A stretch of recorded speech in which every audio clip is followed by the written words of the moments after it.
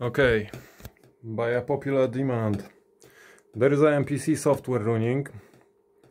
Obviously it goes via USB cable and it converts MIDI signals into CV gates, which are measured by the oscilloscope. Yeah, that's the easiest way. I just don't want to deal with MIDI clocks and stuff like that, but it's essentially the same. Sequencer is running at 120 BPM, running 16th notes, which means that whole period for a clock cycle should be 125 milliseconds. Yeah, so let's get to it. I'm just gonna run this bad boy over here.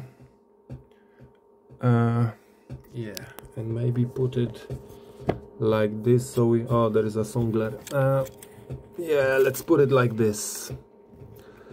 And now we can see that it doesn't jitter as much, but it's usually overshooting. Sometimes it's a bit shy of 125 milliseconds, the whole period. It's like 128, 122 now, maybe even if we look closer, yeah, 122, 127. So let's do it this way. Let's make it... how to get rid of that song glare?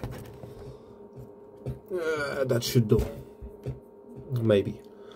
Yeah. It really jitters badly if you take a look at it. And it's not even a clock itself, it's just whole width of a tick and everything, you know. It's just the gate itself is changing widths. Width of a gate is like 64, 60, 53, 59, whatever. So basically, if we're gonna take this many clocks and just do one single shot, I can stop MPC now, and we will measure each subsequent gate. Where is cursor? There we go. Cursor, track. There we go. Beautiful. So now I can zoom in and I can scroll maybe to the beginning. Yeah, parameter limited. Oh, what happened? Oh, there we are. Beautiful. I just lost the plot for a minute. So let's go. Oh, come on, you. Too sensitive. Okay, so this gate is 58 milliseconds and it should be 64.5. yeah, whole period, whole this peak and this valley over here should be 125 milliseconds, and the gate itself should be 64.5 in that case. And we've got gate 58 and a whole period is 122, bit shy of 125. Okay, don't hit the targets. This one period is 128.6, width of a gate 64. So yeah, gate is kind of okay, period is bad. Let's go to this one. This one is 123 period, 59.2 for the gate. So gate is like bit smaller. Over here 127.4, 63. So yeah, if you look at every single gate had different length, and every single period of the clock cycle is different. This one is 123.6. Let's go for another one. This one is 128.2.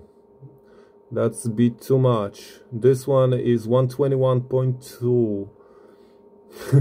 So it jitters at around from 121 to usually 121 to 128. Yeah, so we've got on average 7 milliseconds. Yeah, 7 milliseconds window where clock jitters. It's like 121. Let's run it one more time.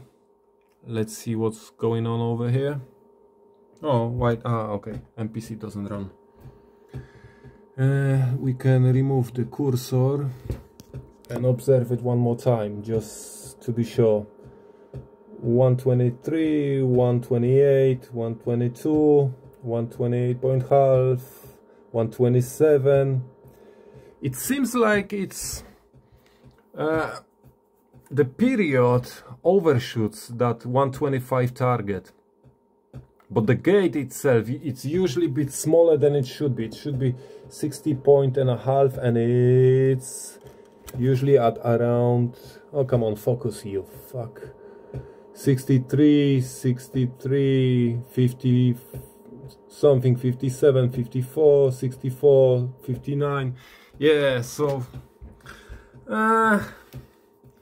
gate is too narrow, period is too wide.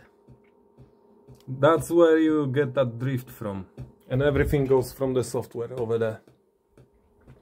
So yeah, bad Akai, bad Akai. I think it's, I don't know, have no idea. But yeah, that's how does it look like.